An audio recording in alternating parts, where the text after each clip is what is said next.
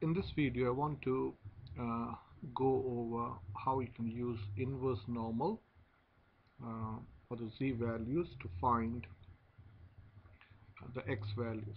Okay, so yeah, let's read this question. uh, Central Hawkesbury College tests the intelligence of all the new entrants at year 9. The test results in marks is normally distributed with a mean of 110 and a standard deviation of 14. So the mu is 110 and the standard deviation is 14 marks. So let's say the marks are in complete numbers. The bottom 7% are classified as slow learners and the top 11% are placed in an accelerated class. So the question is, what is the minimum marks needed to be avoided to be classified as a slow learner? So yeah, the first thing that we need to do to understand is to draw a bell-shaped curve. So what we are saying is the mean is 110 here, so the mean comes here, so the mu is 110 and the standard deviation is 14. Okay, so now for a student to be considered as a slow learner, you have to think whether it would be on the left of mean or the right of mean. Okay, so using just a bit of common sense, you can say, well, it has to be to the left of mean. Okay, so let me use a darker color. So let's say this is the category of the slow learners, and the percentage of slow learners is 11. How much percent? 7%. So this is 7%. So uh, in terms of probability, or in terms of percentage, this is 0.07. So the question is, what is x? Any student, or if the student is to be not a slow learner, the question is not a slow learner. So we're thinking about this area. If you get anything over this mark, you're not to be categorized as a slow learner. So basically, you want to find x. So what we're going to do is we're going to calculate the z value first. Now to calculate the z, you have to set mu as 0 and the standard deviation as 1. Okay, so for that you will get the z value. Now for that we're going to use a calculator. So okay, to calculate, if you have a graphic calculator, go to stats, then press F5, which is distribution, then normal F1, and inverse normal.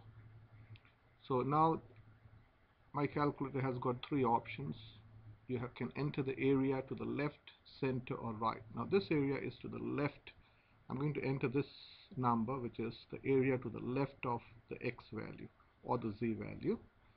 So left is fine, so I'll scroll down and enter 0.07.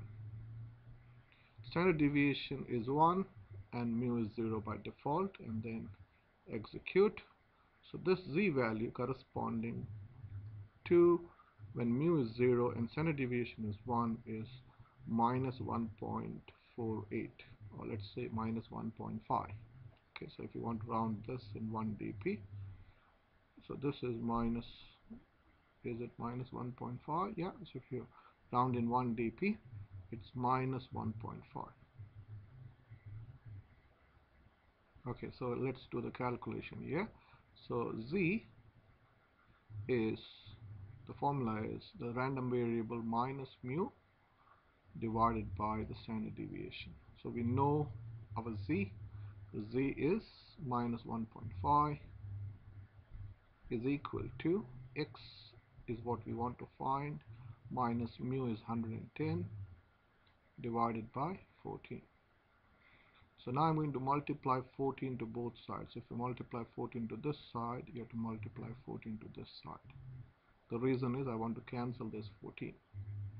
So now it becomes, so let's do, what is 14? So let me scroll it to this side. So go to run menu, I want to be exact. So 14 times minus 1.5 0.5 is equal to minus 21. So this is minus 21 is equal to your random variable x minus 110. Now I'm going to add 110 to both sides. So if we add 110 to this side, I have to add 110 to this side. Okay, so this and this gets cancelled. So x is, your random variable is plus 110 plus 100, so or minus 21 plus 110, which is 89. So this is 89. So if you're getting 89 or less, you will be a slow learner. So the minimum marks that you need to be categorized, the minimum marks that you need to get is 90. If you're getting 89, you will be categorized as slow learner, but the question is avoid being classified as a slow learner. So if you get 90 or more, you will not be classified as a slow learner. So the answer is 89. Okay, so the next part is, what is the minimum marks needed to be eligible to be in the accelerated class? So again, let's draw a normal curve. This is a normal curve, normally distributed marks. The mu is standard deviation, sorry, mu is 110 and standard deviation is 14 marks. Now if you are an intelligent or highly intelligent student, your mark should be to the right of mean. So this is what we want to find here. So this is what we want to find. X is what we want to find. And how much are the top? That's 11%. So this is the 11% students who are going to be in the accelerated class. So this area is 0.11. Okay, so basically we want to find what's the z value. Okay, so we have got, again go to stats, distribution, normal, inverse normal, and here the area is to the right, so click on F2 and the area is 0.11. So this is the corresponding z value, which is 1.2. So we can say the corresponding z value for x is 1.22, so let's say 1.2. So again use the same formula, z is equal to x minus mu over sigma. So 1.2 is equal to x minus 110 divided by 14. So I'm going to multiply 14 to both sides first. So this and this gets cancelled. So 14 times 1.2, 14 times 1.2 is 16.8. So I can say 16.8 is equal to x minus 110. Now I'm going to add 110 to both sides, so plus 110 plus 110. So the x value is going to be 170,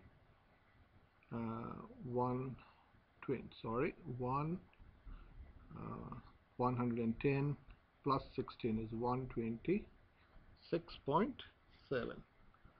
126.8, isn't it? 126.8 is going to be your x value. So if you're going to get 126.8, you're going to be a medium learner.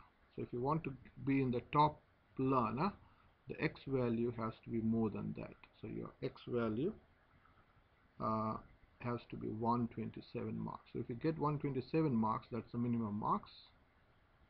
You have to round up because this value is the exact value.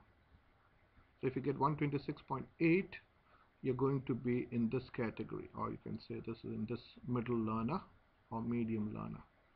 So this is the slow learner, this is the slow, this is the medium, and this is the fast learner, or accelerated learner. So that's why I'm rounding it up. So if you get 127 marks or above, you are going to be in the accelerated class.